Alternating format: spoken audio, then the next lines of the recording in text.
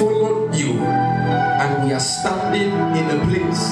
And the angel of the Lord said, thank you, Holy Spirit. I saw the flag of the United States of America. And the Lord spoke to me and said, his favor is located you, and that door has opened for you in the mighty name of Jesus. The Lord said, any delay that is fighting that traveling door, today he has destroyed that delay in the mighty name of the Lord Jesus. The Lord has opened that door for you. The Lord said it is not even only you, he's also opening that door for Harriet also, and glory will be revealed in your life. I heard Ebenezer,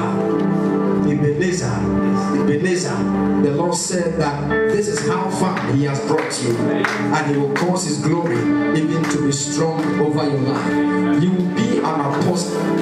The Lord will open your eyes and open your ears in the name of the Lord Jesus. That which the Lord has started, receive divine empowerment even to walk into its fulfillment in Jesus' precious mighty name. The favor of the Lord is locating you. The Lord said that from today, anything that is fighting your glory, I shall curse it. I saw that a garment was on you, but all of a sudden 3 women were fighting with you over that garment, and I saw they turned it upside down. And the Lord said that restore the glory of my daughter unto her. I pray for you. That glory has been restored. You will be so blessed. You will be so blessed. You will be so blessed. And whatever good thing the Lord has planned for you will surely be made manifest. The Lord said, you too, that door of traveling has opened.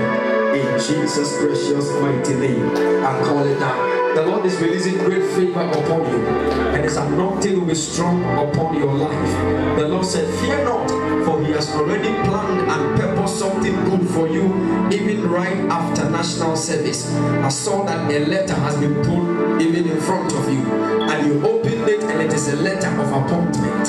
I pray that the gracious Lord will cause it to happen according to his favor, in Jesus' precious mighty name. Amen. Lift your two hands, we're closing.